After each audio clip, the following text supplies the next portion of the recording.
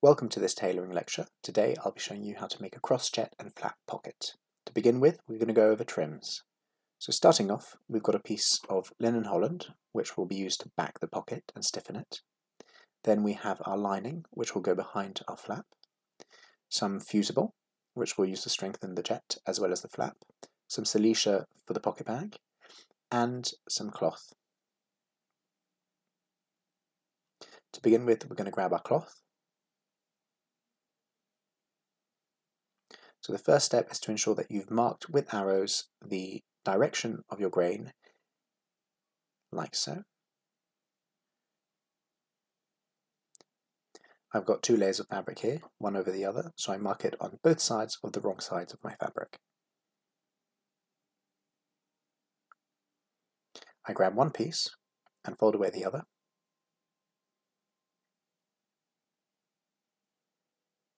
Ensuring that I've got the right side going in the right direction. So to begin with, we're going to mark off our pocket placement. Grab a rule and a sharp bit of chalk. And I begin placing where it is I'd like my pocket to be. I then chalk a line for the start of my pocket, and I chalk a line for the end of my pocket, which today will be 5.5 inches long.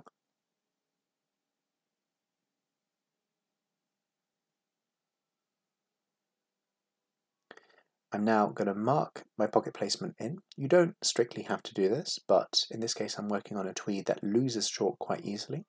So to ensure that I don't lose my marks, I'm just going to quickly thread mark it in.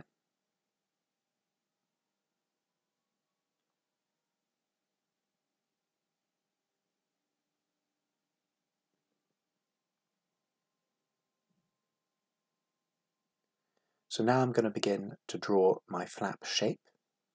I draw a perpendicular line going down from my pocket mouth, at the front of the pocket, and at the rear.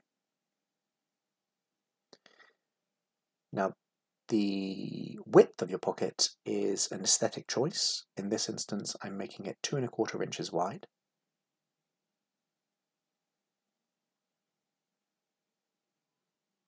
So I mark 2¼ inches either side of those perpendicular lines that I've drawn. And I'm going to kick out the flap at the back by 3/8 of an inch. Again, this is an aesthetic decision, one that you don't need to follow. Traditionally speaking, a flap does kick out at the back. So now I grab my other piece of fabric and I lay it on top of my first piece by matching in the checks, ensuring that the right side of the cloth is facing towards me.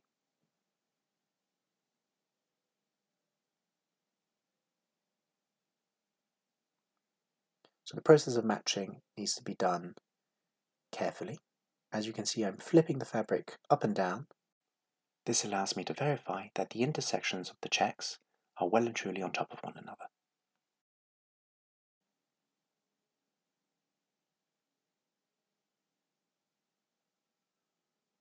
Be careful to take your time here and ensure that it matches across the entire section of the flap. Checks can warp.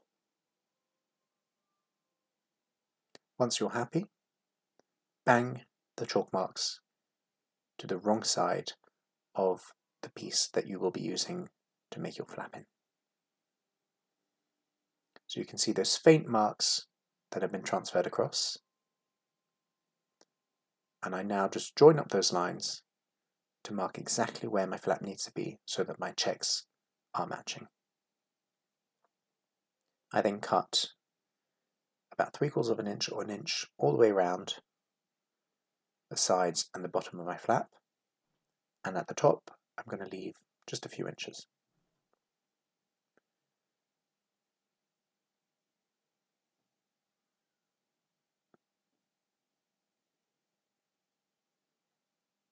Now grab your fusible and make sure that you are using the correct grain. So I can tell the grain in my fusible by where the selvage is. I cut out a piece that is just wide enough to cover my flap. I trace an initial line and a perpendicular one to that and chop those out.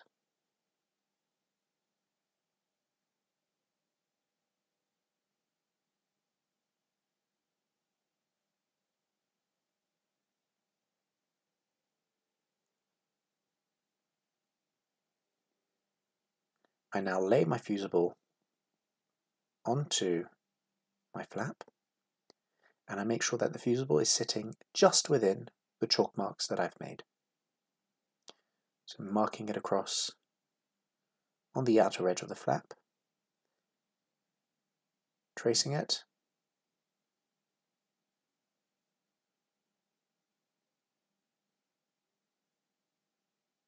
and cutting it out. Now it's important that your fusible is sitting just within those lines because we don't want to stitch it down and thicken the edges of our flap. We want this fusible to be kept in place by the prick stitch that finishes off the flap right at the end.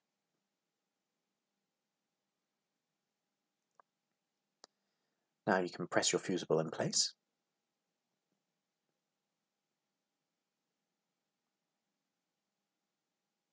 Make sure that you leave your iron on for a sufficient amount of time for the glue to melt. And once it's dried off, I'm going to thread mark the shape of this flap in. Now I'm only doing this because the chalk marks are particularly faint on this tweed. So to ensure that I don't lose them, and that I have nice clean crisp lines to sew on, I'm going to go overboard here and thread mark everything in.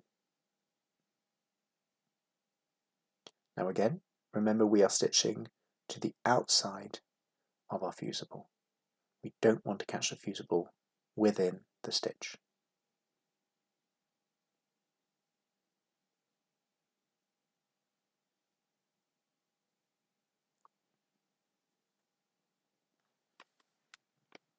Grab your lining, make sure that you have your arrows in place.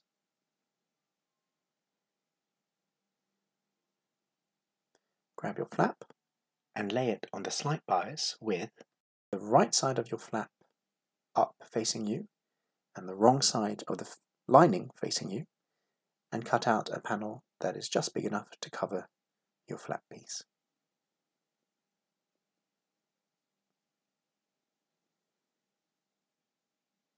Now notice that I've cut the lining out on the slight bias, not on a full bias, on a slight bias, and I'll explain this in a second.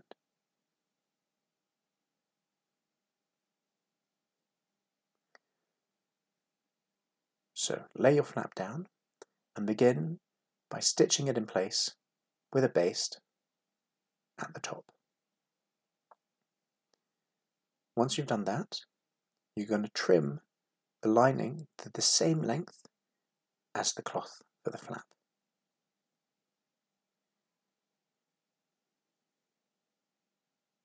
You're then going to tug the lining down by a good 1/8 of an inch, making it ever so slightly tight against the cloth that sits on top. And now proceed to baste everything down with a running or a pad stitch.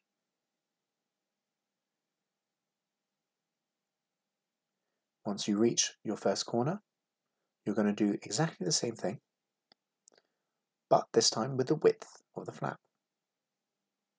You're also going to maintain that loss of an 1/8 all the way down the bottom of the flap. Notice how the green lining is coming down from the cloth by 1/8 of an inch all the way down the bottom edge. So here I am tugging the outer edge of the flap. By that small 1/8, you can see the gather of cloth that sits on top. Give that a good pull. And the bottom of the lining is kept tight all along its width as I stitch it along.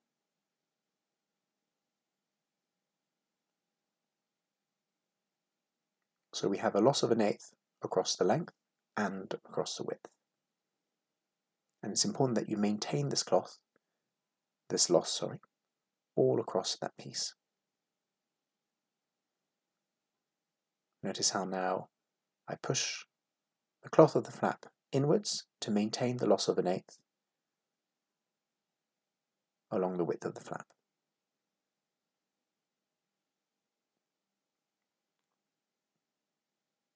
And then tack off.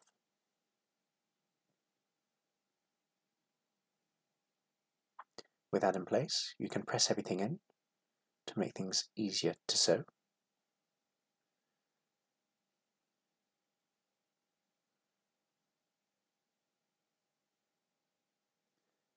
And now you can proceed with machine stitching your thread marked edge. I've now stitched everything in place, and I trim my excess thread.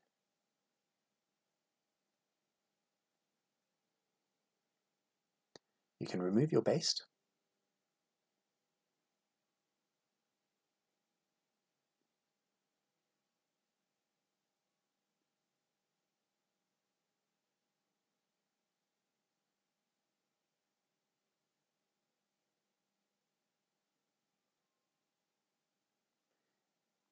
And now proceed to iron the edges of your flap.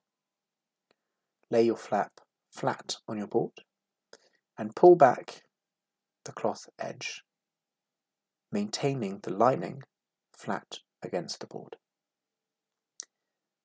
Make sure that you're adding sufficient pressure in order to create a long-lasting crease, and continue to fold back the edges across the bottom and across the outer edge.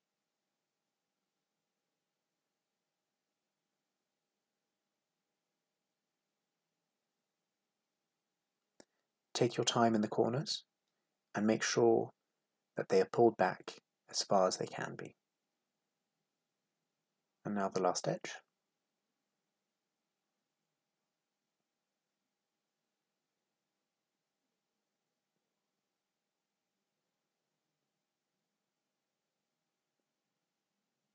Again, making sure that the corners are nice and flat. Once that's done, do exactly the same thing on the other side, but make sure that your folds are going the other way.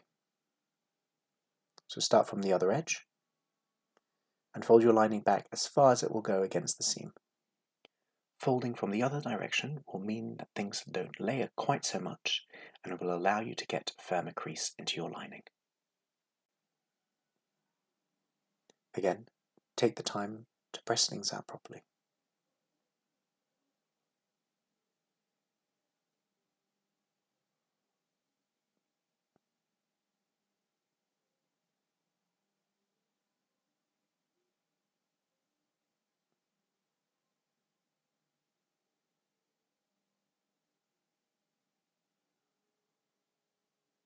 Last edge now.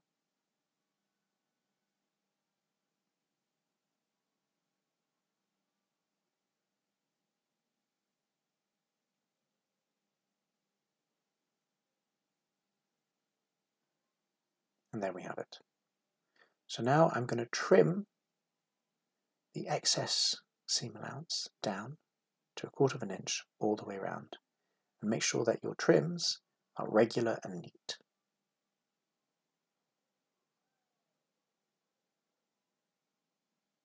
We left the excess so it was easier to manipulate with the iron, and now we trim them down to the desired widths.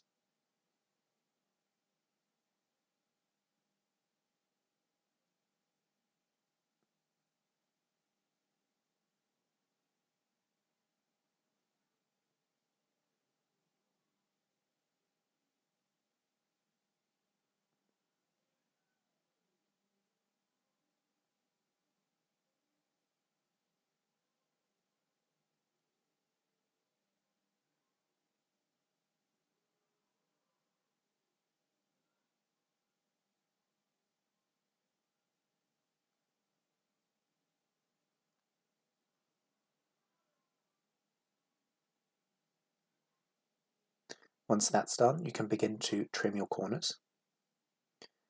So lay the blade of your shears in the lip that's formed by the folds that you've made and snip right into the corner. Make sure that you don't trim so far that your corner is going to blow out, but trim far enough so that there are no excesses left.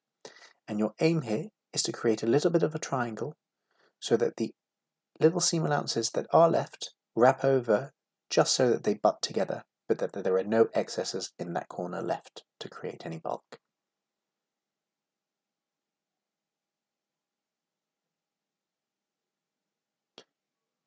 Sometimes you don't lay your blade in quite so far enough, so it's good to go back in and just trim those tiny little yarns off to make sure that the whole thing will be laying flat once you bag it out.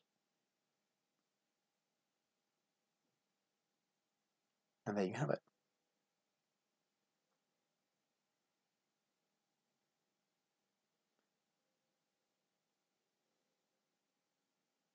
Now it's time to turn your flap out.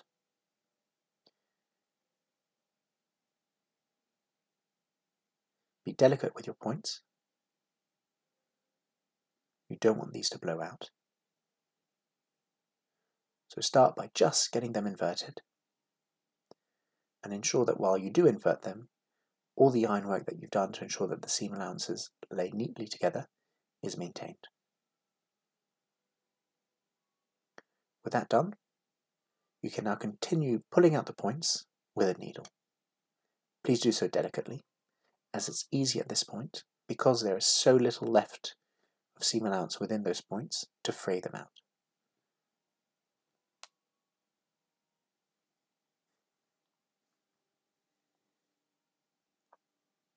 If you've done your job correctly, they should be rather easy to pull.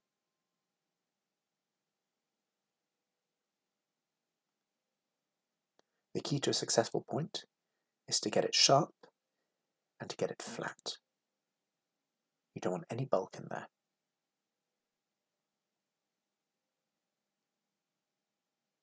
The danger, obviously, again, is to pull too hard or too far and to fray out the edges. With that done, I'm going to now curl the seam as far as it can go out, and I'm going to pull it back ever so slightly so that the lining is sitting within the width of the flap. I do this by leaving about 1/16 of an inch of cloth visible from the side from which I'm working. And I do this in a small, tight running stitch all the way down. So notice how there's a tiny little lip of cloth visible from the side from which I'm working, and that the lining is kept back by that small 1/16. Now this explains why we made the lining shorter than the cloth that sat on top. Had we not, there would have been an excess of lining left on the underside of the flap, and it would have caused rippling and been unsightly. The second reason why we make the lining ever so slightly tight is so that the flap can curl round to form the same shape that the jacket will be once it's worn by the wearer. We don't want the flap to extend out. We want it to be kept in nice and tight. This also explains why we use the lining on the slight bias, because we want it to stretch ever so slightly, but not to be completely yielding. Take your time here and make sure that you're creating a very even run at the bottom of your flap. Once you've finished that and gone all the way around, tack off.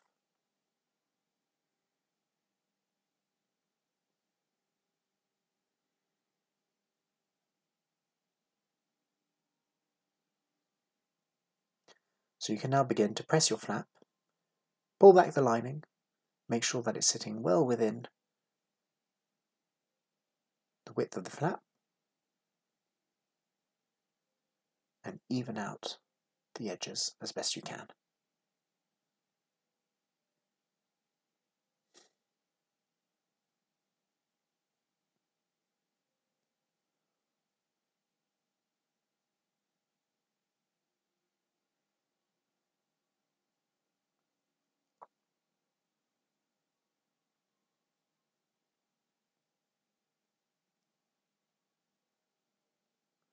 Now, grab your flap and mark the top of it. In this instance, 2¼ inches from the bottom, on either side, and chalk a line across.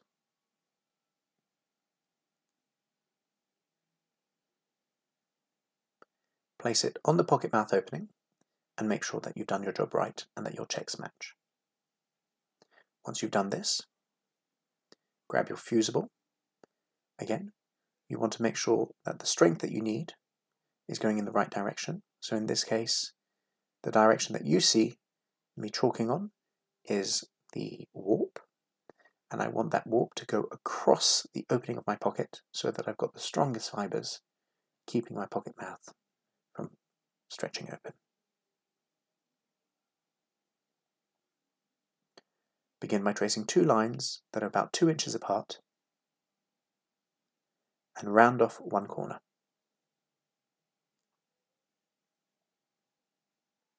The addition of fusible is not strictly necessary, but given that I'm now dealing with a tweed which frays out rather easily, and I'm wanting to make thin jets, I don't want the seam allowances of those jets to become too scant, or for my miters to be too fragile and difficult to manipulate.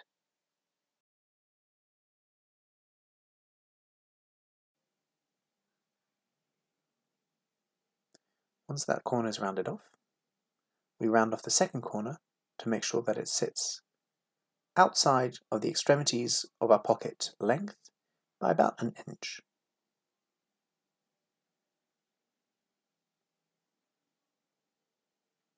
So this is the wrong side of my cloth, and I'm laying my fusible in, making sure that it sits outside of those extremity points by about 1 inch. I then fuse it in place.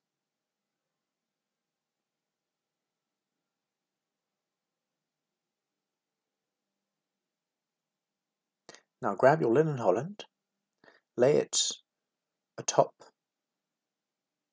your marked pocket mouth, and cut a piece out of it which is 2 inches wide and 1 inch longer either side of your pocket mouth opening.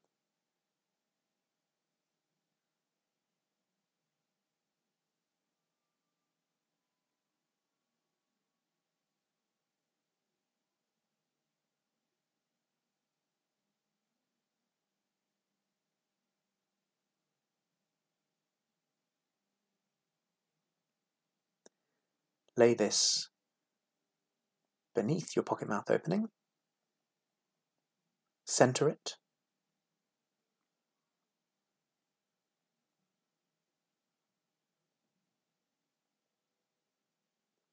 and baste it down in place.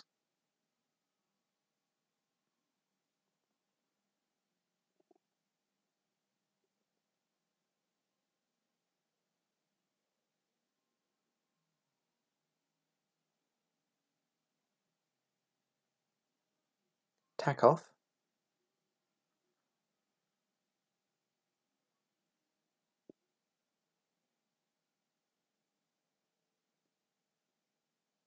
and remove your former stitch.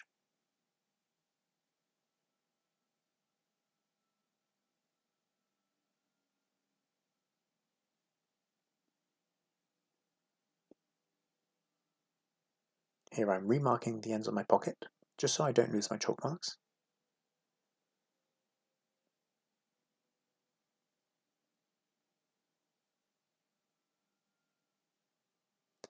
And what we're going to do is lay a piece of cloth which is cross grain to the one that we're putting the pocket in. The reason we do this is because the warp is stronger than the weft, and we want the jets of our pockets not to stretch out. So lay a piece in, which is about 5 inches wide, and again about 1 inch wider in the extremities either side of our pocket. And what I'm doing here is I'm deciding where I'm going to match the jet across. I'm having a look, twisting it round, seeing which check I'd like to match. And I think I'm going to match the first one on the left, which is likely to be the most visible.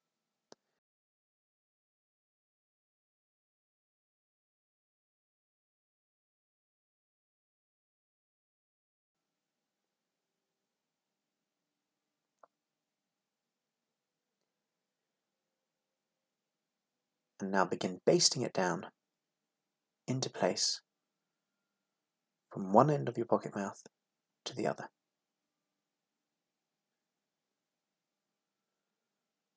Again, here I'm making sure that the stripes that form my check are running parallel to the pocket mouth opening. I've also picked a judicious placement for these jets to prevent any more prominent check from being visible once I curl them back.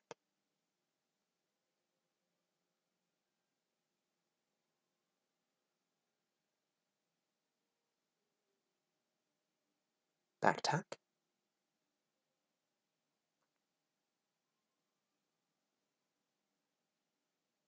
And cut off.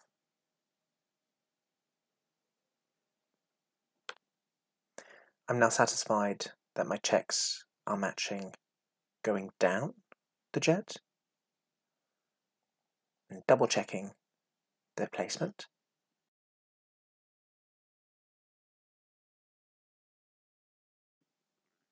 It's always best to have another look rather than to go straight to sewing it in place. And I now lay my flap onto my jet fabric, line it up with the checks,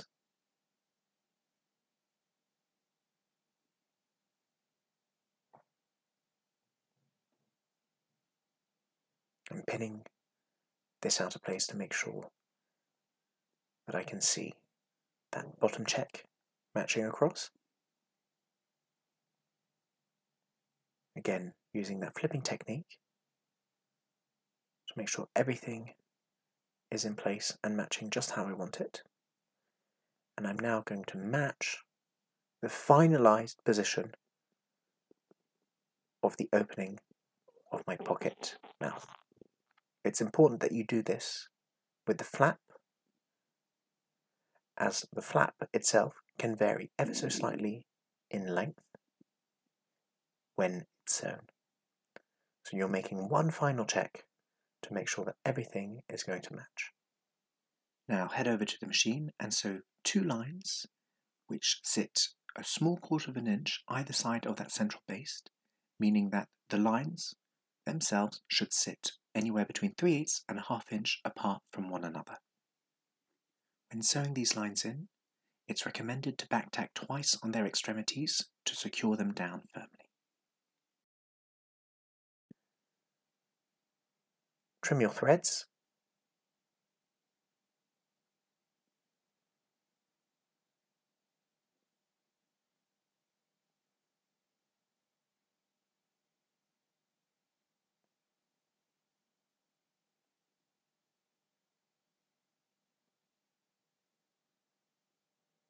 And now you can remove the base that held everything in place before you machined.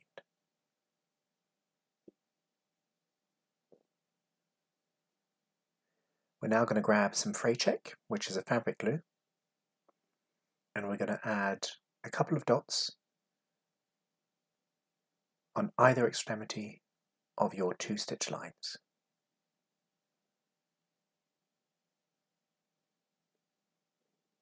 Now we want these dots to sit slightly inside of the stitch points, because what this is going to allow us to do is prevent our miters from fraying out.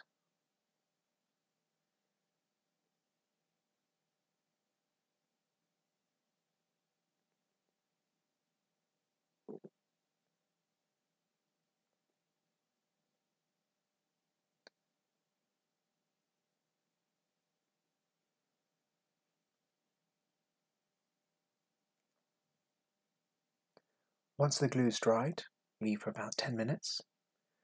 We're then going to snip down the center of those 2 stitch lines, cutting only the fabric for your jets.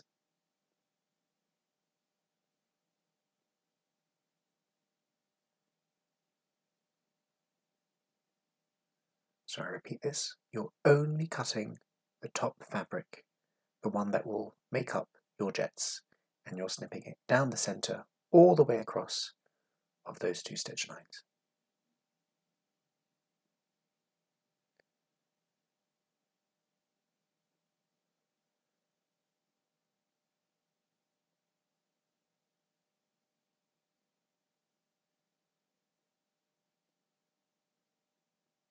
Now, as I go along, I continually press my pieces of cloth to make sure that everything's sitting nicely in place. I'm now going to fold back that centre line of the pocket mouth over itself so I can snip through the middle of it. And now I'm going to cut through all the layers up till 3/8 from the ends of my 2 stitch lines. So again, cutting all the way down the middle of those 2 stitch lines up to a point which is 3/8 within those 2 stitch lines.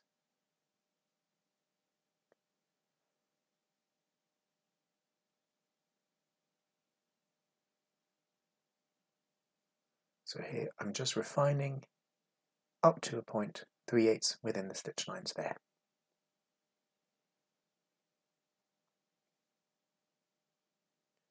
With that done, I'm going to pull the piece of jetting back from one of the corners of my stitch line and I cut a mitre into it either side. So again, pulling the top cloth back, which I don't want to touch, and snipping all the beneath layers into that final stitch point to create that mitre. So you can see that there. There's 2 little triangles called mitres.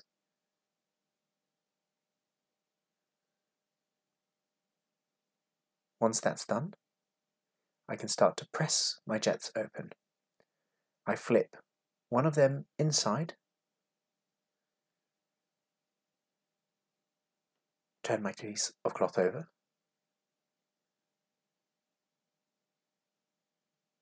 delicately bring the entire bit of cloth out. You need to be very careful with the ends of your stitch lines here. Remember, they're cut all the way to their extremity, so they're going to be very fragile. You don't want them to start fraying out. So just pry them ever so lightly. Fold a lip back of about 1/4 inch and continue that fold by pressing open your fabric seam on your jet. So you want to open the seam that is fabric to fabric, not fabric to linen holland. Delicately pry open the mitre and finish pressing. Once you've done a press on one side, press it on the other.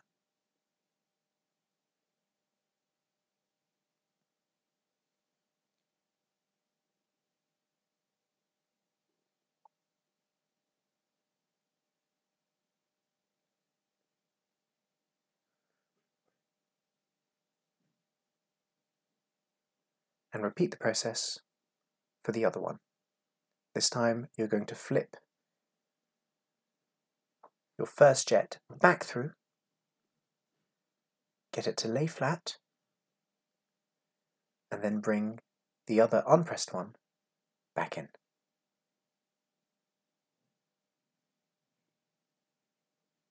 And now repeat the exact same process of pressing.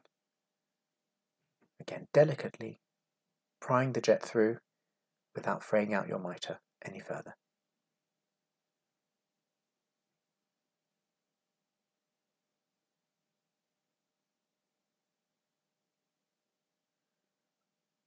The fusible that we put in place and the fray check will hopefully prevent any incidents, but it's important to be careful when manipulating these areas. So again, folding back that initial lip on the jet by 1/4 inch and pressing open the fabric seam of the jet. And preparing the end for that lip as it comes to the other side.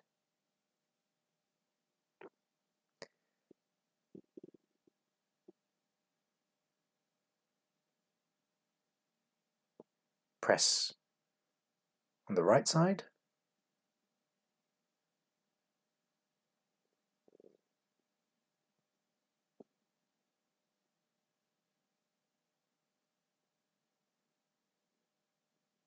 and then bring that jet inside.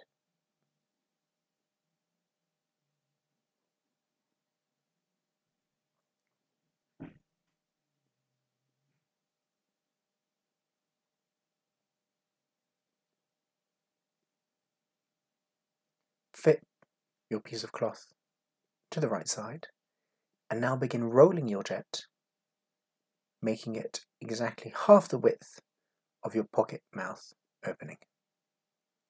So roll the beginning of the jet back to prep it as you come into the pocket mouth. Grab a needle that has been threaded on the single and knotted,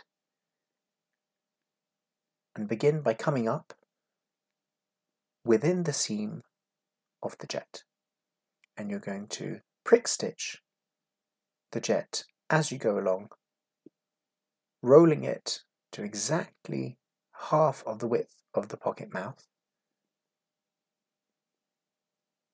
and securing it in place with that delicate prick stitch, which is being stitched within the seam that the jet has been sewn to.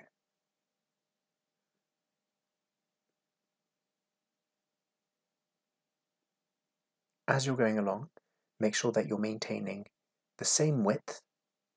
You want your jets to look regular.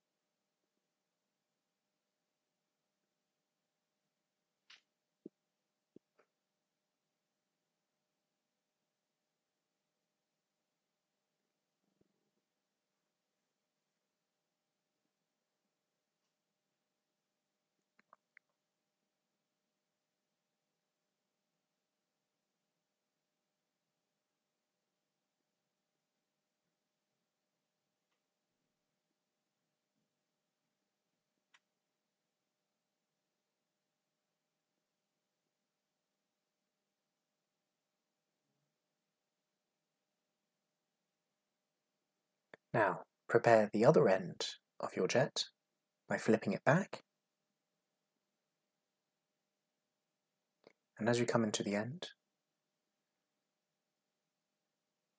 you're going to back tack on the wrong side and secure all of that work in place.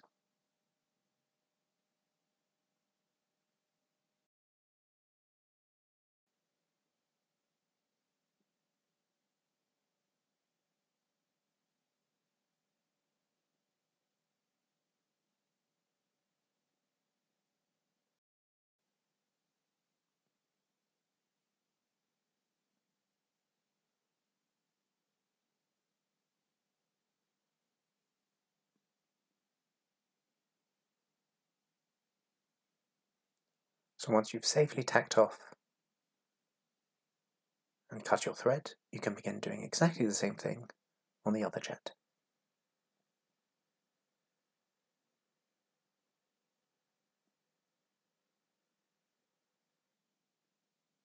With both jets now rolled, you can press everything in place. Make sure that the ends of your jets are rolled back correctly.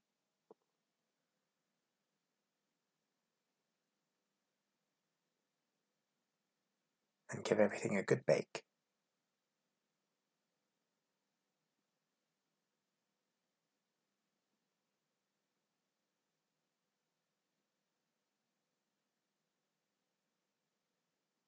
Once that's done, we're going to prepare our miters.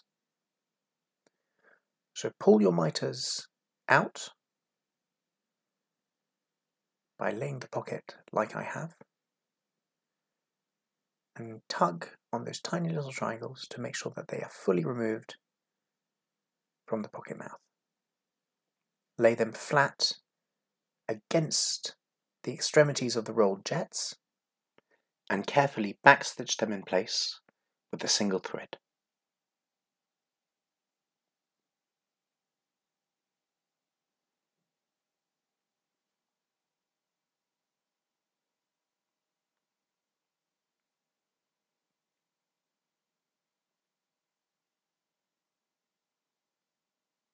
Make sure you tug your jets and ensure that everything is pulled out nice and neatly.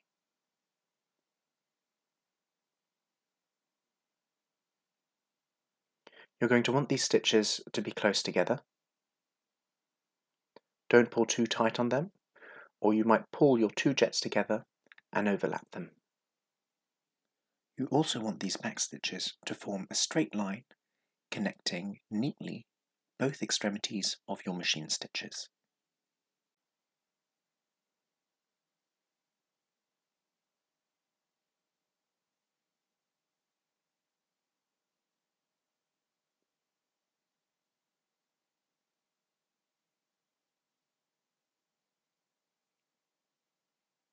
Once you've finished your stitches, back tack and cut your thread.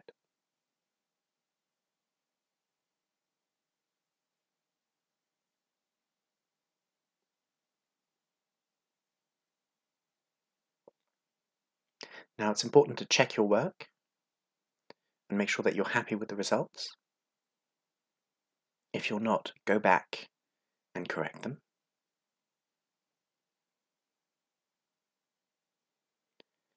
And repeat the same thing on the other mitre. Once that's done, you'll want to place your flap in your pocket,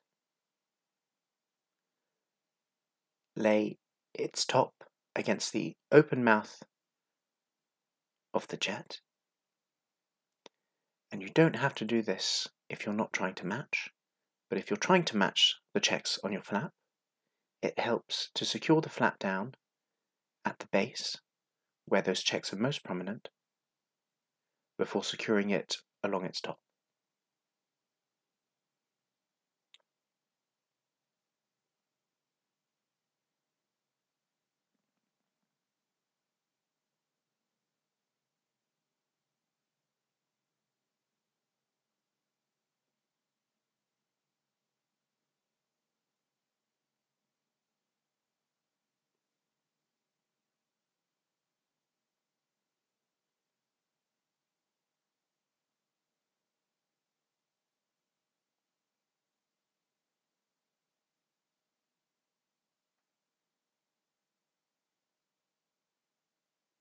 The combination of these various layers can lead to a little loss of length in your jets, and thus pulling them ever so slightly under the iron can help return them to their initial measure.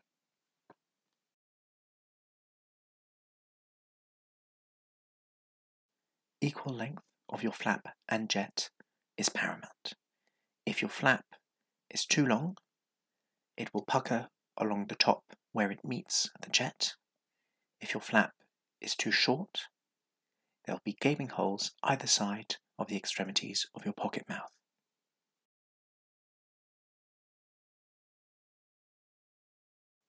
If you're satisfied with the results, baste the top of the flap in 1/8 of an inch above the first jet.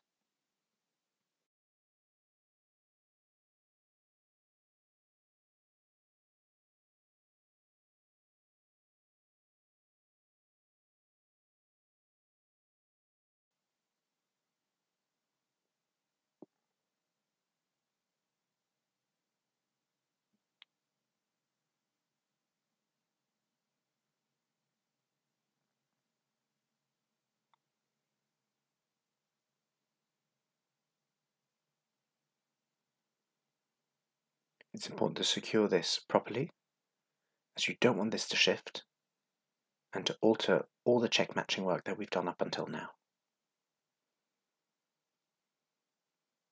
With that complete, grab your silesia, make sure that you have your arrows in there for the wrong side and for the grain and direction. grab a piece that's long enough to make up for your pocket bag. In order to make sure that the piece is long enough, you're going to want to lay the top of the pocket into the top of your Cilicia length.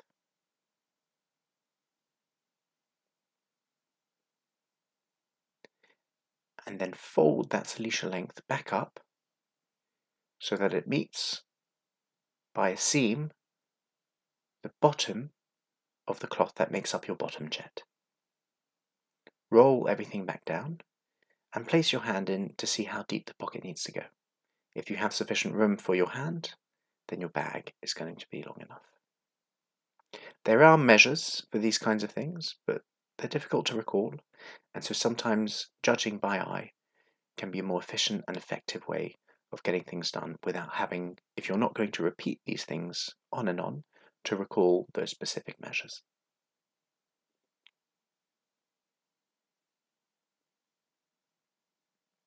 So here I'm trimming the facing for the pocket bag. This is a piece of cloth that will go into the top of the bag so that when you place your hand in your pocket, you can't see the colour of the Cilicia, but all you see is the cloth itself. So as you can see, I've got my arrow here, and I'm going to place this piece of facing the same width that I've cut it to down from the top of that bag. It's about 3 inches wide, and it's an inch longer either side of the extremity of the pocket mouth. I'm now going to machine a top line across that facing, and then snip my threads.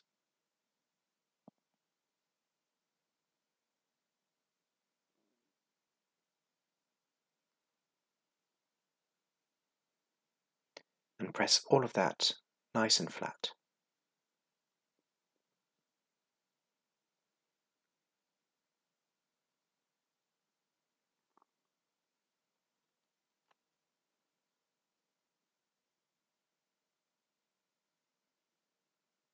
With that done, I'm going to begin staggering, that is to say, layering in different areas all of the elements that sit behind the pocket.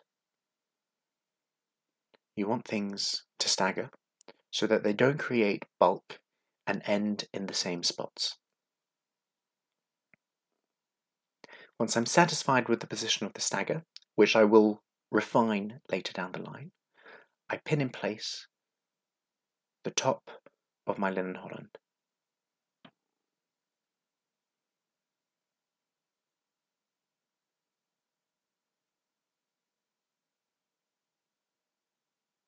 Now fold your pocket bag back so that it meets with the bottom of your lower jet by a seam. When I say a seam, I mean 3/8 of an inch, generally speaking.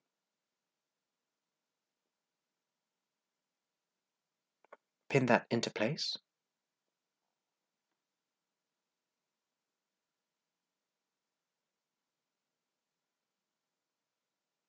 And then sew 2 lines, one connecting the bottom of the bag and one connecting the top of the bag. Make sure that the one connecting the top of the bag is as close as you can get it to the top jet, and the one connecting the bottom of the bag, as I said, a seam away from the raw edges that you've pinned in place. That's now sewn. So this stitch has not only secured the top of your bag in place and the bottom of your bag in place, but also your flap. Flip your cloth back up, pull your pocket bag as low as you can, and press this seam downwards.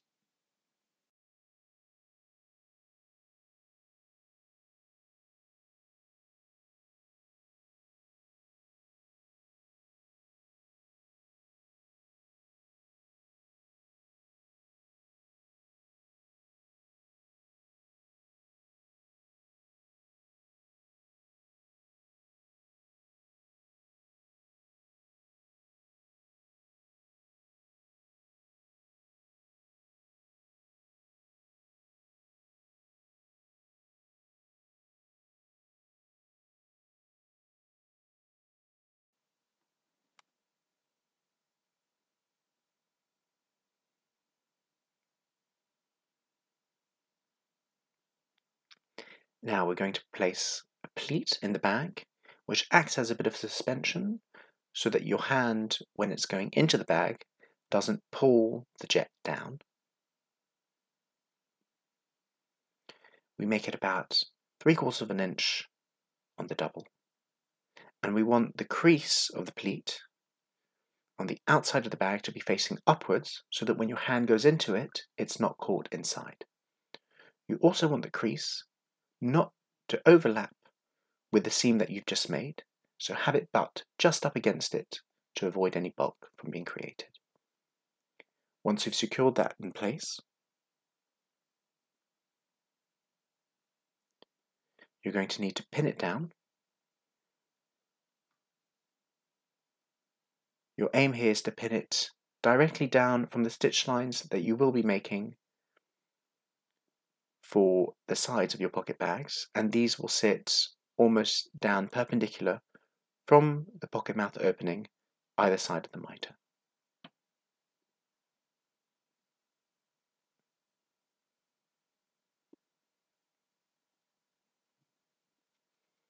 Now that that's secured in place, you can press a crease at the bottom of your bag. This helps to fix things in place when you're machining.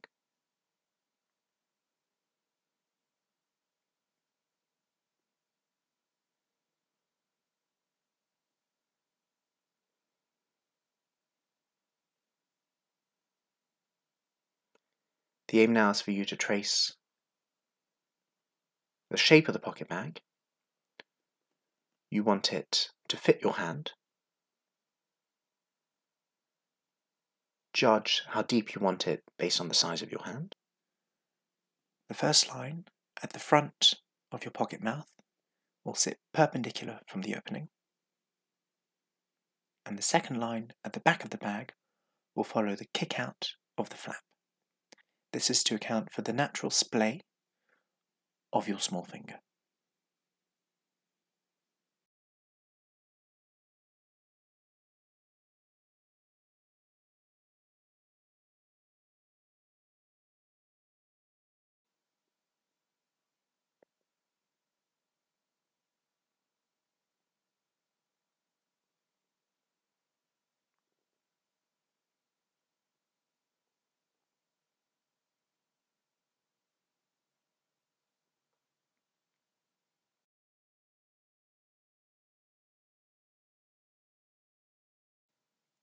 Now grab something that has a small circle to it and use that to round the ends of your pocket bag. This prevents any lint from accumulating inside your bag, and trace its bottom. Now you're going to machine down the bag from the mitre, along the line that you just traced, and back up.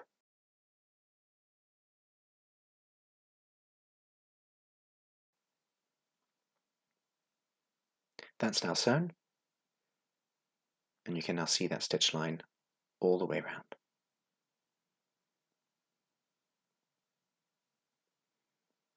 Trim your threads.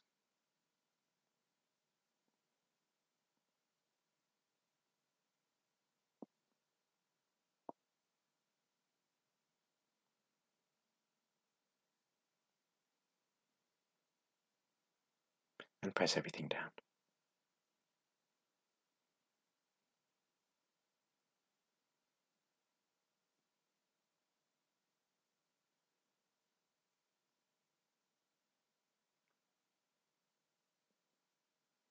Now you can begin trimming a 3/8 or 1/2 inch seam allowance all the way around the pocket bag.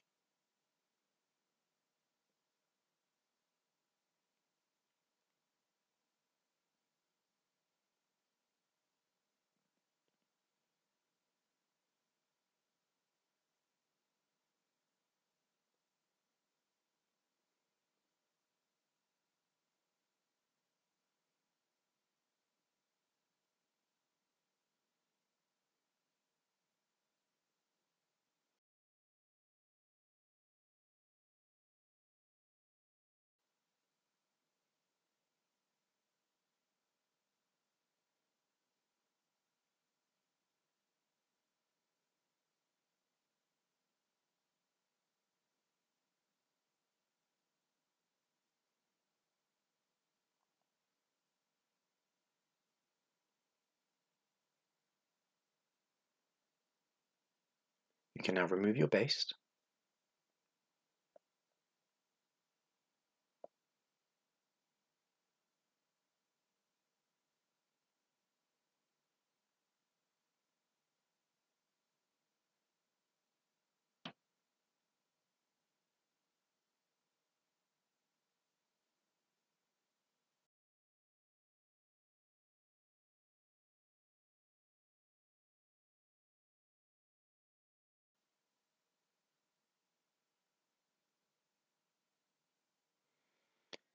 You can now proceed to refine the stagger of all of the elements that sit at the top of your bag.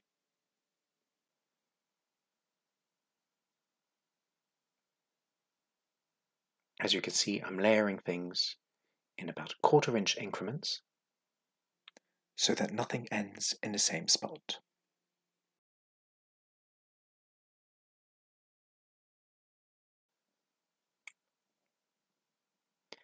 Last thing to do is to baste your flap down.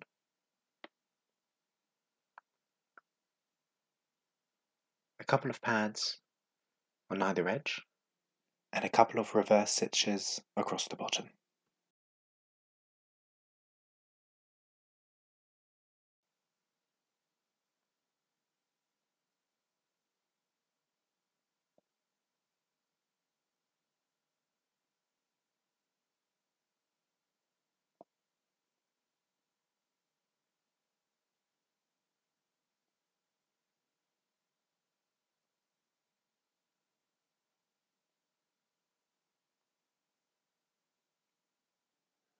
Once you've given everything one last deep press, you would just have to add 2 D-tacks either side of your mitres and edge stitch your pocket flap.